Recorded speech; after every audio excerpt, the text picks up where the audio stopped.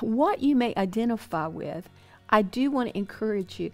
The Lord loves you, and He wants you, and He wants you to want Him, and He wants you to have the identity of Christ in you. He doesn't want you confused. He doesn't want you harmed. He only wants to bless you. But as we move in the blessing of Adar, we have to know who we are in Christ. And as that is revealed more and more within us, we're going to grow, and we're going to experience a purpose-driven life that gives us hope, that causes us to be able to move forward, always looking forward to an expected end, or a future full of hope and prosperity. In Ecclesiastes 10:7, we read, I have seen servants riding horses while princes walk on foot like slaves.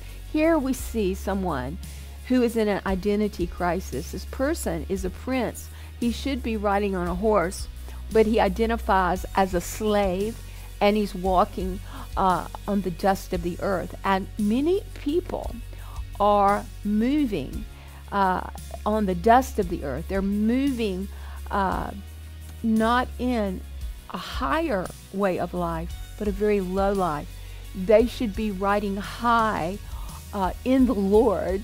We know in Revelation it speaks of Jesus riding on a white horse, and on his thigh he's identified as the King of Kings and the Lord of Lords. Says he is the King of Kings. What people don't quite understand is that he is the king of you, and you happen to be a king if you know the Lord, if Christ is in you. And you are also a Lord. Lord simply means ruler.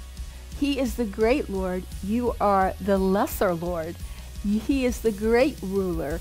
You are the lesser ruler. But in Christ, we need to come to this. We need to be conformed to the likeness of Jesus Christ.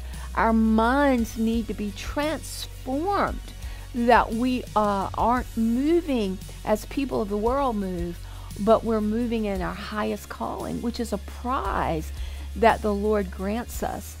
So the first thing I want you to look at in Scripture with me is that you have to embody the truth